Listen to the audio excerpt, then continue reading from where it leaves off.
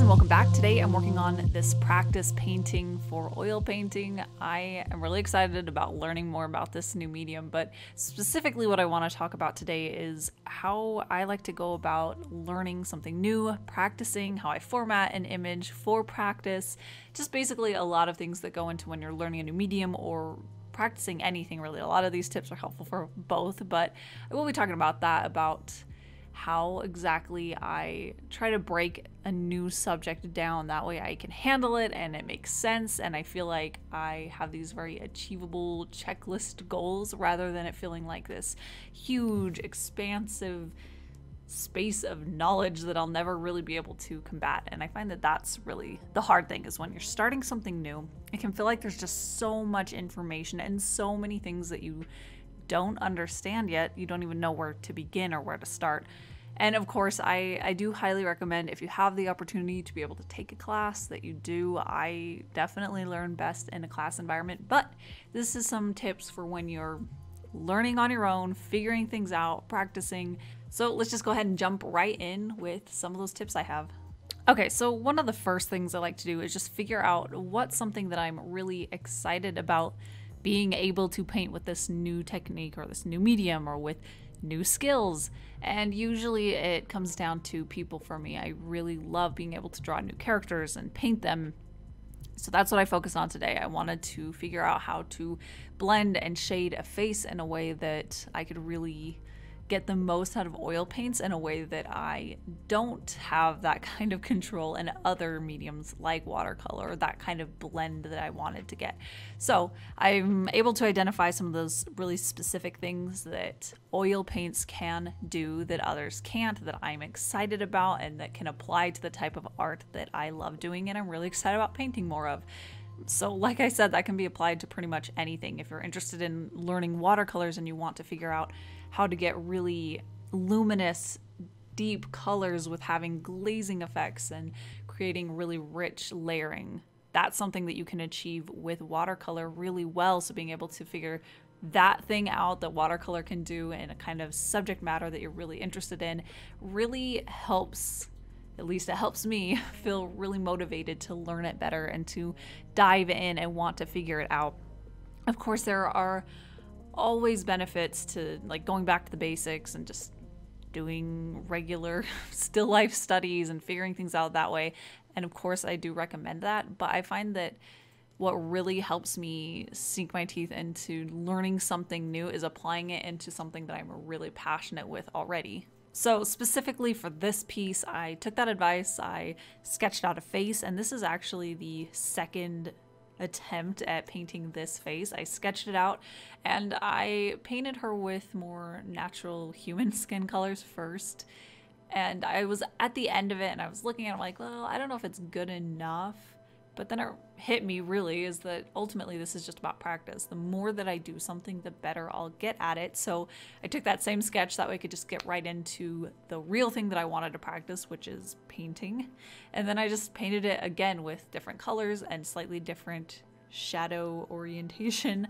And I was able to get even more practice out of it. So I think that's also really helpful, is just to remember that it's okay to move on and do something again and multiple times. And I definitely realize that I get this mentality where I try to get one thing right and done, and then if it's good enough, then I move on and I refocus on something else. And it's I think a different mindset to remember that practice is practice, and practice needs to happen a lot before things really start to sink in and you get better at it. So repetition, I think, is probably my next tip, is just make sure that you keep attacking the same things, even if it feels like you've already done it, it's old news, you've already figured out how to draw an eye, or you've already figured out how to shade a specific shape on a specific face.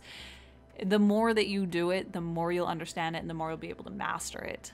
And probably my biggest tip is to use reference. Reference is your friend. It is so helpful to be able to make much quicker progress in your artwork and learn those skills specifically that you want to learn. I can't even express how much of a difference using reference consistently with every piece that I do, how much difference that has made in the quality of the work that I've done. and really focusing down on what you're trying to practice, what you're trying to learn, and figure out what is the best kind of reference you can use for that really does go a long way. So for this piece, for learning how to do oil painting and shading the face like this, I had actually several references that I was looking at during and before working on this piece. So the first, probably obvious one, is I had a good clear photo of shadow on the face that had a very similar face shape to the face that I had sketched out already. I think I mentioned earlier, the first try that I had at practicing this drawing that I already had, I used a slightly different reference for the way that the shadows hit the face, but I found another reference that had a very similar face structure and different shadows, the way that they interacted with her face, and I wanted to be able to try it in a slightly different way. So I did make sure that I had a very clear photo. That is so important. I mean, when it comes down to it, you are not going to get better until you really study what it actually looks like. And for me, for shadows on the face, that is something that I actually have been really lax on as far as studying actually how it looks. I've been really relying on just understanding basic form shapes and where shadows might fall, but not really studying more subtle shifts in the way that the planes of the face shift. So that was my big key thing, is have good light and shadow references for this face. And one of the key things that I do when I'm using reference is I take time before I start painting or I start drawing or whatever I'm trying to focus on, and I just look at the reference. This is something that I learned back in school when I took my figure drawing classes. Before we'd even start drawing, we had a set timer of just looking at the model and studying how the anatomy flows and where were there plumb lines, where were there things that we really needed to take note of. And that actually has really changed the way that I think about references now, because it gives me time to just look at it and understand it and focus on things that normally when I'm just in the moment of drawing, I have a habit of just going back to what I think it looks like or what I've seen once and drawn once, and it kind of sticks to your head. And being able to just sit there and look at it and study it and make note of, okay, the nose is shaped like this, or this shadow shape is shaped like this, or whatever you're focusing on your practice, that helps so much. Just be able to look at it, not try to draw it, not try to interpret it, just look at it and study it. And the other type of reference that I use when I'm working on my practice is actual other artists' work that mimic some of the techniques that I want to learn or demonstrate drawing the same thing with the same medium. It's really helpful to be able to see how other artists interpret things or how they portray a certain technique that you're trying to learn. So like with watercolors, if you're trying to get these really rich glazes, studying other artists that do that and see how they actually create that is helpful for you to figure out how to do it yourself. Or if you're drawing a nose with a pencil, it's actually really helpful to be able to see how other artists have interpreted that as well. Now, this definitely comes with a grain of salt. You want to be sure that you're not leaning too heavily on studying how another artist is doing something, because ultimately they are looking at the actual reference and then seeing it through their own filter as an artist. And then if you look at it too closely from their point of view, you're looking at it through two different filters rather than your own filter. So it is very helpful to see different takes, different approaches, but ultimately you do want to make sure that you're not relying too heavily on someone else's interpretation. But yeah, this is one of those tips that really depends on what exactly you're trying to learn. If you're trying to learn a more artistic, expressive technique, then this can be a lot more helpful. If you're trying to learn the anatomy of the nose, then you probably want to go a little bit more on the path of your actual photo reference. For me, I was studying a lot of classical, beautiful oil paintings, but seeing how they actually rendered the face and the nose, and that was very helpful because I could see certain areas they spent a lot more time rendering and blending and getting it to look as highly detailed.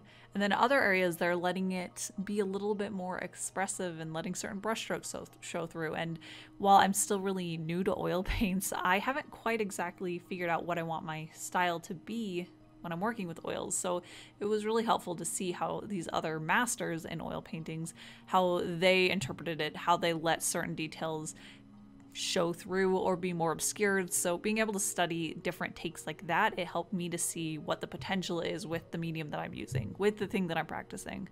And I think one of the most crucial elements to my practice is actually something that happens at the very end after I'm all done with it. And that's where I take stock of everything that I really struggled with and the things that after I'm done with it and I look at it, I can see these weaknesses that are still showing through that I didn't notice while I was still working on it.